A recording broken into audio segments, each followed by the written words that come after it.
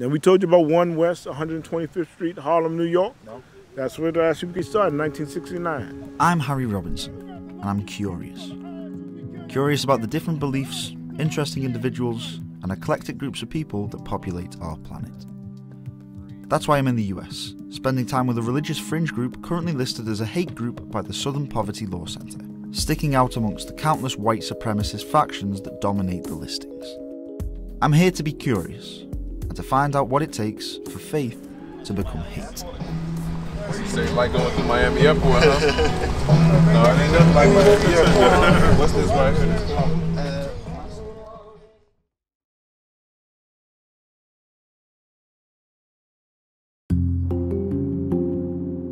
On the buckle of the Bible Belt of the United States lies the Oklahoman branch of the ISUPK, a Zionist Israelite group that believes that African Americans are one of the lost tribes of Israel and whose means of preaching stand out in the overwhelmingly white Christian state. Hold on, you think we're on the bottom because we want to be on the bottom? When the Most High is telling us we're special people, we ought to be separated from these devils and dogs, Edomites. The group operate nationally and have had their fair share of bad press. So with me happy to play by their rules, the Oklahoman Israelite School insisted I met them at a children's park so I could find out more about their beliefs and reputation. How you doing, man? Hey, check this out. Before we can do this, can I pat you down? Oh, yeah. It's order, how you do things, you know what I'm saying? So, and everything's good. It's for our safety and your safety. It's always a threat to, for us, but it's like in the Bible, the Lord was always with the prophets. You know what I'm saying? But in the Bible, people were against the prophets. The prophets did die. Talk to me a bit about what the ISUPK is to you then. It's all about being black, being an Israelite, knowing who you are, knowing what's your duty, to do as a priest and a prophet of the Lord, and loving your people. Because man, I'm telling you, like being, my father was a pastor. For what religion? He was Christian pastor, Baptist. In society, in the regular society, in the world, I would have been like a dude that I didn't commit no crimes. I I was a boxer, and then after I finished boxing, I started being a personal trainer and everything, So I wasn't a person that didn't committing any crimes or anything, but I was committing crimes against the Most High. I was in the world like, hey, everybody, people used to tell me how good I was. They say it's a good dude, man. He don't hustle drugs. He don't do nothing. Just, I was a good dude in their sight. But unto the Most High sight, I was evil. I was whoring out women, eating crab, shrimp, and lobster, celebrating holidays. All that stuff is sin. The ISUPK's overt and confrontational manner of calling out the oppression of minorities, equipped with their warlike attire, reminded me of the Black Panther Party. They too were categorised as hateful by officials, although one stark difference rung in my mind which separates the ISUPK from a group that was crucial in the civil rights movement. The ISUPK's religious tinge on racial politics is the barbed thorns of the group's rhetoric.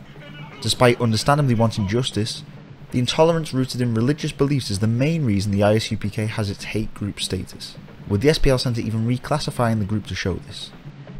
Could the religious aspect be the real problem here rather than the group's racial politics? Is it outrageous in itself that I drew comparisons to the Black Panthers? Your nephew's worldly name, Kevin. Did you have a worldly name, or is that would you class you before the ISUPK as a? Well, we just call it. We just say a slave name. The name I still use is slave name. What was your slave name? Well, I'd rather not tell. I would never say it on camera. Absolutely fine. You know what I'm saying? But what it is, it's a common name, But you know what I'm saying? But it's like, I'm not that person no more. I'm not that person no more. Now I'm your girl, Wap Yahweh. You know what I'm saying? Do you feel that in almost a metaphorical sense, that person with the slave name who was a boxer is dead now, and this is a new life, kind of? You know what I'm saying? Metaphorically. Yes, yeah, exactly. He's dead. Because I don't even think the same way. So the thing that led me on to this kind of documentary and this journey to learn about the ISUPK was the fact that the ISUPK is listed on the Southern Poverty Law Centre as a hate group. And I mean, I have spoken in my past to previous hate groups, and you mentioned before about white supremacy, and I've spoken to white supremacist groups. Why do you think that you are put on par with groups that are laden with swastikas and have committed crimes? One thing, because we're the priests and prophets of the Most High. You know what I'm saying? I'm saying the truth can't come out. You know what I'm saying? Because that's what the white man's, that's his kingdom. That's the fall of his kingdom, what I'm trying to say. Once the truth comes out and people start obeying the Most High, then Christ is going to come. We can't get caught up with what people are saying bad about us. We got to go in there, give the truth to our people and wake them up, because that's our job. And the people are going to say the most evilest things about us. We can't go into we can't even listen to that. It's going to happen. It's going to happen. And all the good we do, they're going to try to put some evil on it. We feed people.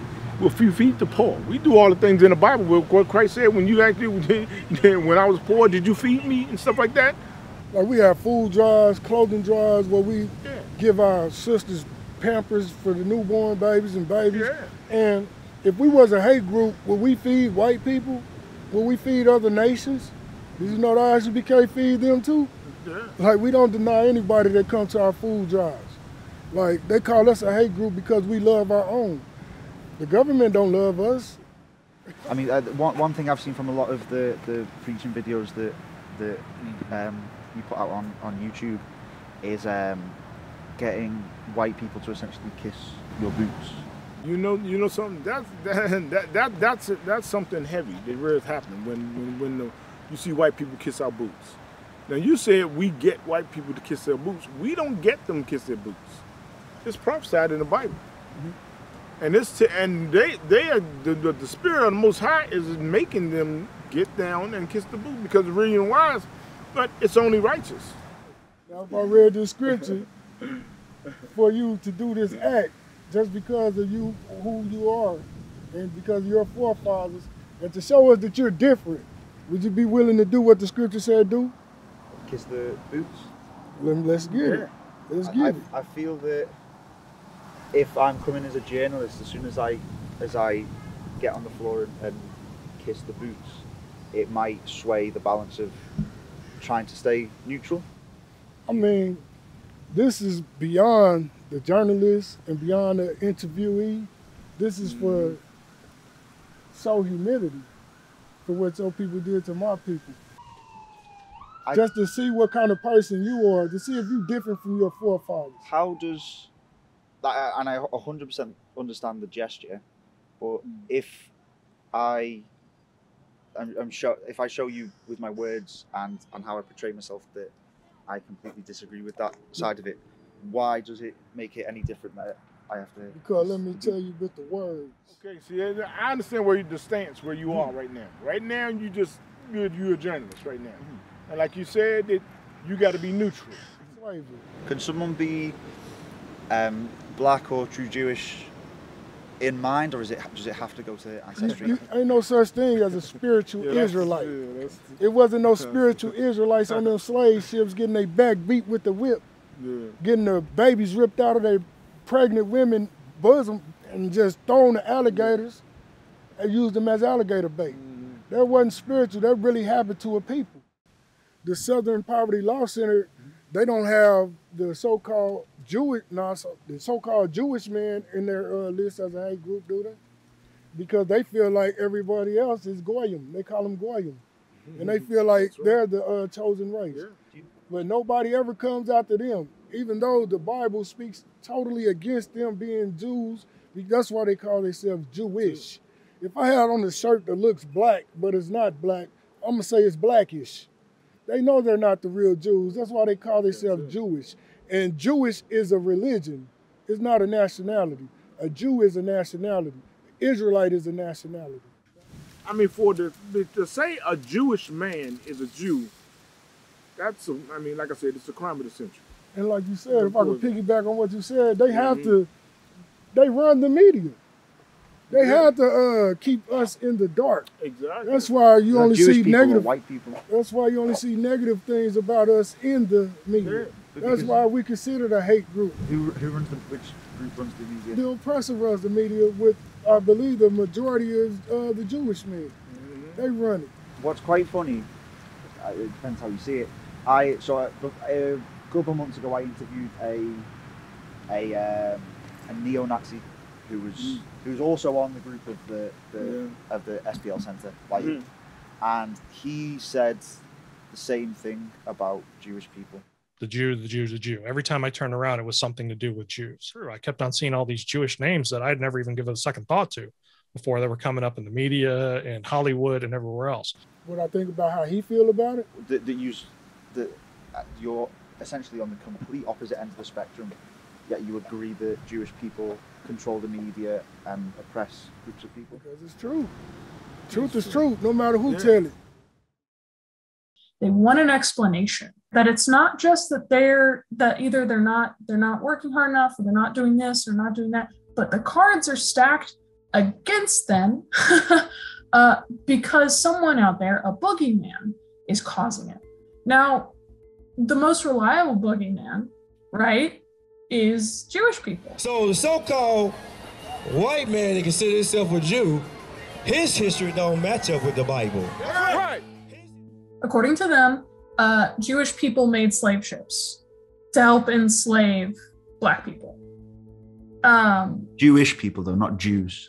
No, because the Jewish people made the slave ships for the Jews. Raven Hodges is somewhat of an expert on the ISUPK and an analyst for the Southern Poverty Law Centre, the organisation responsible for classifying the ISUPK as a hate group. I do not have the level of security that I would like to have. Raven wished not to be on camera. This organization was founded on an ideology that was previously meant to be about integration.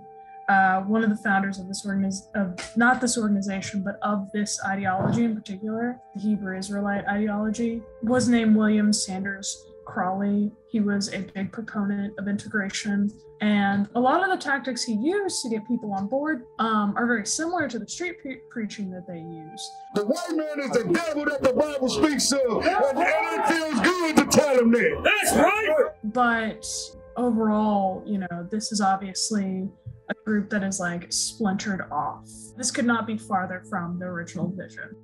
The whole crux of their argument is that they're the true Jews. They're the chosen people, right? God don't love everybody. He wants you to be separate from everybody. Right. And I'm sure you've heard that argument from white supremacists. We're the chosen people. We're the ones that are supposed to have domination. Whilst I was at the park, I was asked if I would essentially bend the knee, get down on all fours and kiss the boots of ASHLEIGH, who is the camp leader for Oklahoman. I abstained because of journalistic integrity. Could you explain to me the kind of reasonings for that? And I mean, especially why they pick people very clearly down on their look to try and kiss their boots? They want to look strong. Absolutely sorry, because you just told everybody out here looking that you're sorry. Right. So the Bible says you have to do this. I'm sure to them it feels very validating. They definitely do it. It definitely helps like support their claim that they're the chosen people. That even white people know that they're bad.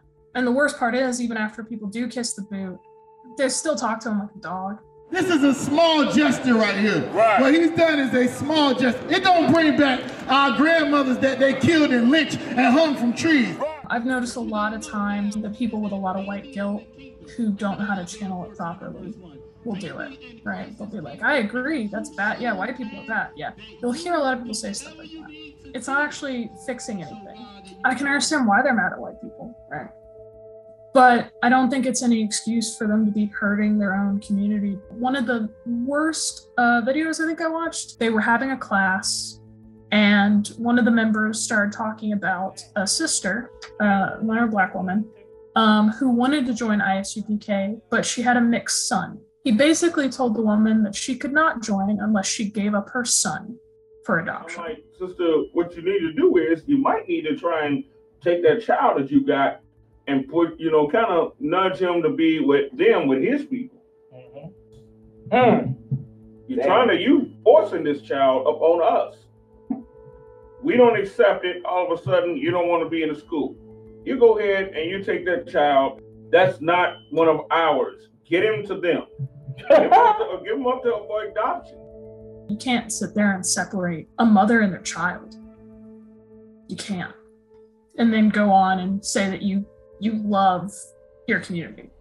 They want to call us a hate group because we love our own. World War III is coming. Right, that's right. So thermonuclear destruction is coming on this earth. That's right. We've been sitting out here to wake our people up to let them know, hey, you got to choose a side. If you're going to die or you want to live. I found myself conflicted. The ISUPK's controversial views are undoubtedly hateful. However, the systematic mistreatment of minority ethnic groups earned them a level of sympathy that white supremacists besmirched with swastika tattoos could never allow. Does that sympathy even matter though? Can you ever even consider rationalising hate speech? The Sabbath day preaching in Oklahoma City was my final destination, and hopefully where I might be able to find some answers to questions that had made me feel uncomfortable.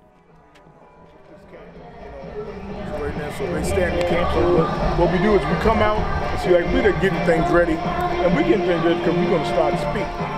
We're going to start to speak. See, like, and the Bible says, cry loud and spare not.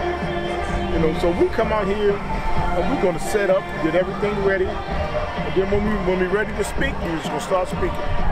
So we don't come and try to draw a crowd, you know, or maybe wait for the crowd to come, because, you know, not even trying to, like, I would say, recruiting people. It's just that a person can be like, 80 years old. They never heard the truth of the Bible. My parents died. My parents died without ever hearing the truth. You know, and my parents were Christian. You know, so they died like not really knowing the truth of the Bible. You know, and to me, I mean, that's a crime. Did they?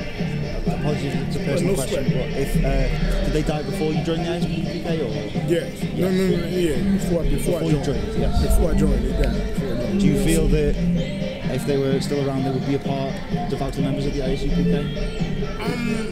I really don't know. That's something that I really don't know. You know, I don't know how they would have took the truth. You know, I like see my father was a person that, you know, he wasn't really like a religious person. You know, but he was believing in the Most High. You know, and like I said, he was a pastor. You know, but he wasn't that really type of pastor that got down right to church and stuff like that. You know, so and my mother wasn't either. You know, they wasn't like really like you could say that religious type of person. You know, but they just believed in the Most High, and you know, they didn't understand how, like I said, they didn't understand the truth of the Bible. So in that way, you fear the Most High. You say you fear the Most High, but you really don't because the things that you do. So had they known the truth of the Bible, they would have known to fear the Most High. You know, we don't want to be loved. We want to be feared. You know. I spoke to someone from the SPL Centre, and basically they said that the ISUPK, their quote from their mouth was that the ISUPK play upon white guilt to make people kiss the boots of people. What do you think about that? That's terrible. That's terrible. I mean, it's not like we playing. The scriptures say, shame shall cover you. That's what the Bible says. That's in the Bible. I'm telling them that shame is going to cover white people for what they've done to us in the past. What the white race done to blacks, Hispanics, and Native Indians, shame is covering them. That's why you have a lot of liberals. We have liberals right now. They come, oh yeah, they want to fight for black people. They want to fight for Hispanic people, you know, and they want to fight for Native Indian people. They want to do this, you know. That's not really their spirit. A lot of times, like, it's they can see the America fall.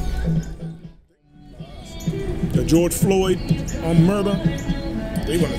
White people want to stand up for George Floyd. It was unrighteous. It wasn't right what they did to George Floyd, which it really wasn't. You know, I mean, any human would know that it wasn't right to sit on the guy's neck till he died. I'm done singing and dancing. My granddaddy sung and danced and marched. Marching is over. Ain't no devil gonna come in my community and murder one of my brothers again, man. I'm tired of my brothers getting murdered in our communities, man. I'm tired of it, brothers and sisters. It's over with for that. It's over with for singing and marching. Ain't no peace coming. Ain't no justice coming. So everybody knows it's not right. But it's like what's going on, those things, people are going to see what, oh, wait a minute, man, it's coming back to the ISUPK. Those evil black men that stood on the corner, the black and Hispanic brothers who stood on the corner, who said the white man is the devil the Bible speaks of. Now they saw, wait a minute, devil means deceitful. Devil doesn't mean the man with horns and a pitchfork. Devil just means deceitful. We've been destroyed for the lack of knowledge. We destroyed because we want equality. We want to join so bad. That spirit of Martin Luther King. Now, then I gotta ask you, what do you think about Martin Luther King? I mean, I think he was good for black people? Yes, I do. Okay, all right. That's an honest answer. That's an honest answer. Being, like I said, Martin Luther King was terrible for black people. You gotta understand. Martin Luther King was a traitor for black people. Why was he a traitor? Huh? Because he joined us with people who were killing us. The passionate preaching on the speakers, which echoed a lot of the sentiments that I'd heard before, drowned out my conversation with the captain. So I decided to gauge the reactions of my fellow audience members and how the group aimed to spread their message. Those flying objects that you call UFOs, those are the chariots of the Most High. Here's the truth. I can log on to Facebook right now. I can log on to YouTube, Instagram, whatever people are using today on social media. And I can watch black and brown people die and live in color. And you know what? That's what my children get to watch. They get to watch a man lay down on the ground with another man with his knee in his neck until he dies, begging for his life, begging for his mother. Well, I don't want to die, but if I have to die, I don't want it to be on my knees. And if my children have to watch it, I want to die standing up. And I want them to know that their father was a soldier, so at least they can live with that memory. That I didn't die like an animal on the ground, being treated as a second-class citizen. I can tell you, even your people live a much better life than oppressed people in Argentina, that's for sure. Let me ask you, if my people were enslaved here, and they were forced to work here for free to build this country, should they not partake in living at the same level, or at least a better life? No, where I'm trying to go with this is that I don't know where it was going with that, but the Bible says that he's going to put vengeance in the hands of those who have been oppressed. Give me Revelation, chapter 13, verse 9. The problem with that is that it could be a never-ending cycle. Like action, reaction, reaction, reaction is like, when does it end? Like, well, according to the scriptures, when the Israelites come into power, it's a perpetual kingdom. How come you stopped to talk to them? I just saw them and was curious about what they're saying, and that's it. And whereabouts are you from? We're from Argentina. Do you think they seem hateful? Yeah, it didn't seem very reconciliation prone. Like more on, yeah. Yeah, they don't talk about vengeance or revenge, but they are saying that. They call us a hate group. Right. How in the world are we a hate group when we talk about loving our people? Right. It's very stiff. There is no room for discussion, or because things are like this and that's it. There is no way around it because the Bible says, and so starting from there, I don't like that because there is no discussion. So okay, why are you telling me this? Either I agree with you or we fight because we cannot talk about it because there is no room for doubt. Right. We don't lie, steal, and kill. We don't do that. We're not a hate group. We're not like your neo-Nazis. Right. We're not like the Ku Klux Klan. Right. The Posse Comitatus. We're none of that. Right. We are the children of Israel. We're not the Arabs. We don't have to strap bombs to ourselves and run into buildings. Right. We got the real power, the power of Israel, the only God. Speak to us about your first impressions of the group, essentially. Oh, okay. First impressions? I agree. Jesus was not Caucasian and he was not blue-eyed. There's no way he could be. So I get that, but I've not heard, this is interesting to me. I have to read more information and read scripture because I do believe the Bible is God's word. And I do believe we can base our life off the scriptures. So, and I always believe we can never know it all. If he was a Caucasian hiding in Egypt, it'd have been like a white rice and a bowl of black beans. They would have found him that fast. So, I like that. So if your bloodline go back to one of these, you could be an Israelite. Wow. Okay. Do you think she is an Israelite? Like I said, if her bloodline traced back to one of these, she could be. I'm an 8th Blackfoot Indian. On what side? Your mother's side? My father's. My father's mother was raised. Your father's mother. See, we go by the pedigree of your father's. Okay. So you are what your father is. If I plant an apple seed, I'm not going to get an orange tree. I'm going to get an apple. If I plant whatever the father, the man carries the seed. Seed meaning sperm. So if I plant an apple seed, I'm not going to get a banana. What was his father? German. He was a Nazi. With the ISUPK seemingly making inroads with the unlikeliest of audience members, their sacred Sabbath day ground to a halt following some complaints from nearby businesses. I'm a representative of the property management company that owns this property. From Reno to the interstate, from the railroad track to Bass Pro belongs to a corporation. It's private property. I've been asked just to ask you to leave. Okay? Well, I talked to the board over here, and they said we have the right to congregate here like this. We're 12. Okay, here, I'm going to give you a telephone number, okay? So, they've asked that you go ahead and leave, contact them if you want to be able to come back. They do it. I can't tell you what their rules or regulations are or anything else. I appreciate you guys. Let them know to wrap it up. And he shall put iron upon thy neck. So if people complained, then essentially... Yeah, well, no, anybody. I run off. I ask people to leave all the time. It's not just these gentlemen. And normally I have a pamphlet that I give them and gives them instructions on who to contact. And usually what they try to do is get them to go down to the sonic stage. But he told me that we was free to speak here as long as we're not over 12 people. I can give you a call and give you his information as well. Call them, okay? Okay. I mean, it's came into them, and they lived. With the Hebrew Israelites shooed from their soapbox, showing the grey area regarding the morality and freedom of true free speech, I found my time with the ISUPK drawing to an abrupt close. This was my best window into a racial members club to which I didn't have a pass for, and it was ironically shut down by a polite white man. With the window left open a crack, I pulled Captain Ugart for one final chat. So I spoke to the SPL Centre. One of the main things that they said was basically that if a black woman has had a child with a white man, if they wanted to join the ISUPK, they have to abandon the child. And I wanted to see if that was true. And abandon the child.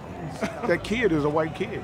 So would she have to abandon the child if she wants not to? Not abandon, that's the child.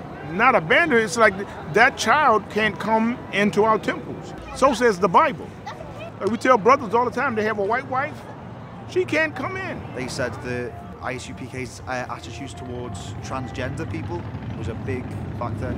What makes ISUPK on level with fascist groups and that kind of stuff? What are your views on transgender people then? Either way, it's wrong. It's wrong. It's a sin. It's a sin. We tell our people not to be transgender. So it's like, as far as like being against them, that's like any homosexual. We feel a homosexual is wrong. We would tell the black, Hispanic, and Native Indian, we would say, hey, you need to fall out of that lifestyle. We don't beat them or what they call bashing. We don't do that type of stuff. We don't harm them at all. We may harm them by words, but I'm out of the Bible. We don't call them names. We don't call them, you know what I'm saying? You don't see us sitting there calling, hey, you're a faggot, you this and that. No, we don't do that. What we do, we go in the Bible and tell them where they're wrong. The Bible says, show Israel their sins. So we show them their sins. Like I said, if Christians say they're against it, they not called a hate group. Like if a pastor speaks against the LBT, whatever, all them alphabets, I really don't pay attention. But if the pastor say he's against it, they won't look at that pastor and say, oh, he's a hate group. That's a hate pastor. He's preaching hate. They won't say that. But us, oh, we a hate group. It is it's a double standard. Of course it's a double standard. You know, we wouldn't be in America if it wasn't a double standard. You know, and plus, I wouldn't say America, I say all over the planet. What's wrong? What did God say is abomination? It says homosexuality is abomination. That's what the Bible says. I mean, come on, the Bible's been out so many thousands of years. Why isn't the preacher teaching this? Could you say that because it's been out so many thousands of years that maybe certain things like that, like how the Pope has said in regarding Christianity, that maybe those teachings should be updated for a modern audience? The Pope is a homosexual. So the Pope is a homosexual. I mean, coming to the Catholic Church? I mean, are you kidding me? You know, days in heaven. That means there's going to be a lot of killing. This world is going to be bad. It's crazy because they always like, oh, we got this hatred against white people. I mean, we got this and that. And they trying to, you know, they're trying to stop us because we're spreading racism and hatred. You're talking to a man that I got stopped on the side of the road in Memphis, Tennessee. There were about 2 white cops and they had blood in their eye. First, he drove up behind me. I'm driving across country, nowhere but me and my wife. He drove up and flashed a flashlight in my window, like he trying to see who's in there. Then he drifted back behind me and pulled me over. And walked up to my door, said, well, the reason I stopped you because you was too close to the car in front of you. The truck was like two car lengths in front of me. So I knew it was up, you know. Told me to get out of the car and everything, and then he tried to go and flirt with my wife to really set me off, you know. Told me to stand back here with this other cop. You know, this goes on with a black man. I'm on a dark highway with 2 racist white cops. So I got pulled over to those 2 killer cops out of Memphis, Tennessee. And check out, they didn't even check my license. You know, we go through things that white people don't go through. You know what I'm saying? And we can understand it. But see, right now, I know the Lord is with the ISUPK. The ISUPK as a whole, what is on the horizon for the group? Well, it's a lot. It's a lot on the horizon because we got to get our people. The way we stood out here today, we doing this in so many other cities, so many other countries. We're doing this. This is like what priests do. See, we've been destroyed through Christianity, think preacher goes in a church and say, hey, this and that and this. No, this is what true priests do. You know what I'm saying? And well, what you saw today, you saw a whole lot of love. These brothers drove all these miles to come up here and help us with our camp. We're trying to wake our people up because they love their people. So that's the spirit in the ISUPK, of really loving your people. So it's a shame that they would call us a hate group because what are we doing to show so much hate? We're not spreading hate, we're spreading love to our people. They calling us a hate group because really they truly hate us. It seems crazy, it seems foolish, but through this, kingdom's gonna fall. Through this, America's gonna fall. You know, why? Because the Lord is with us. These are men who harbour anger at society. But it is anger that has been constructed through centuries of racial oppression. This is a fight for justice channeled into oftentimes spiteful preaching rather than protest, and a situation with morals so conflicting that it may not be black and white.